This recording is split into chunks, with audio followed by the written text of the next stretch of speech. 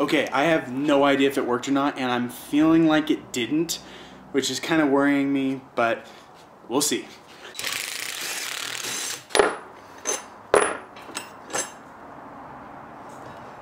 No way!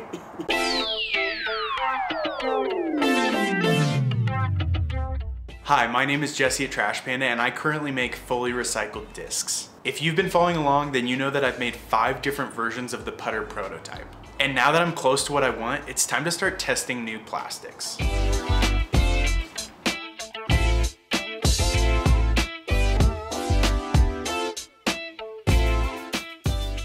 Now, one of my primary goals is to make a disc that's fully recycled and recyclable. And in addition to that, it's also worth noting that governments and organizations are working super hard to create systems to recycle the most commonly produced plastics globally, which is the primary reason that I'm testing those plastics first. I want to make sure that not only I have a system in place to recycle the discs I make, but that if some random person finds it in 200 years at the bottom of a pond, they could recycle it as well. So I've tested HDPE already, and well, let's just say it was too hard. So today I'm gonna test polypropylene. And I know for a fact that PP is used in most of the discs that you and I throw. That being said, disc golf plastics are all blends, and I'm gonna try to use 100% polypropylene. So will this work? I have absolutely no idea. Am I gonna try anyways? 100%. Oh, and one more thing before I put the plastic in. This is the first disc that I'm making out of entirely post-consumer waste, which includes some takeout containers that my wife and I have used. So that's pretty dope.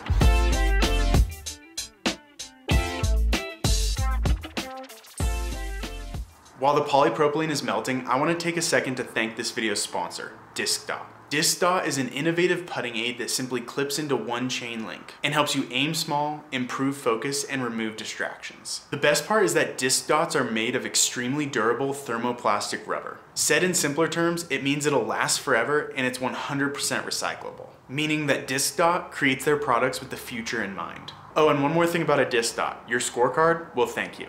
DiscDot has been a long-term partner of the channel and helps me to continue to do what I do. So check out their site, get a DiscDot and some other rad products, and snag a discount with code TRASHPANDA. And thank you, because supporting them supports me. Thanks again, DiscDot. Now let's make a polypropylene disc.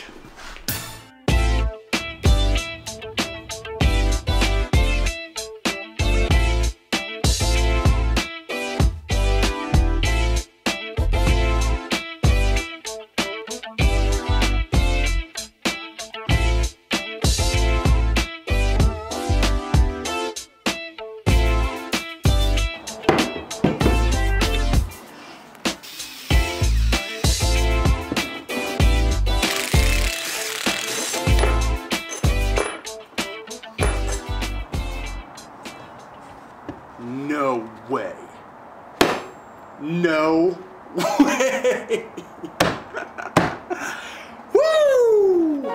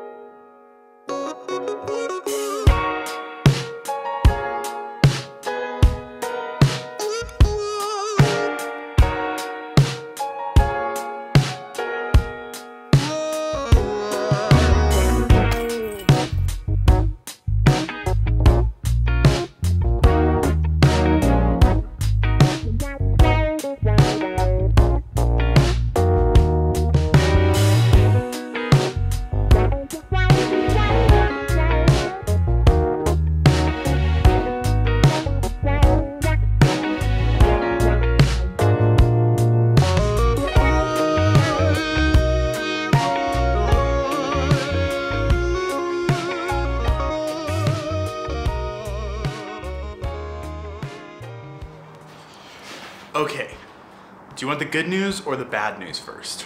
The good news is that, wow, this thing is unbelievable. This thing feels 100 times better than the HDPE. It's super grippy so it doesn't slip out of your hand, and it's much more flexible in the middle.